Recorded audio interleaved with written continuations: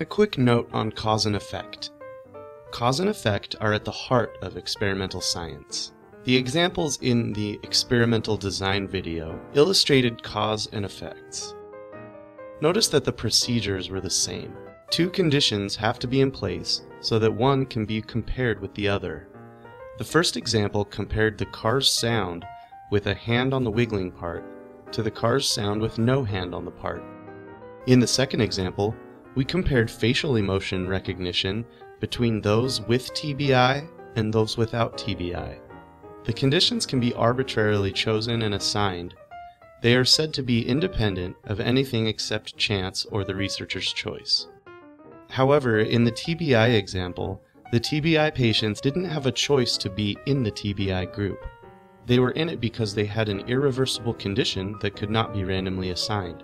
They had to be compared with a matched control group. In other studies, a group of people can be split into two or more groups, with one group serving as a comparison or control group.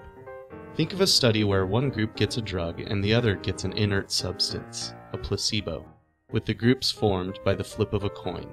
That is random assignment to levels of an independent variable, which is the presence or absence of the drug. Presence or absence of the drug is expected to have an effect on another measurable variable, an outcome variable, for instance, the amount of pain experienced after taking the drug. Since differences in that outcome variable depend on differences between the groups, the outcome variable is called the dependent variable. In a nutshell, independent is to dependent as cause is to effect.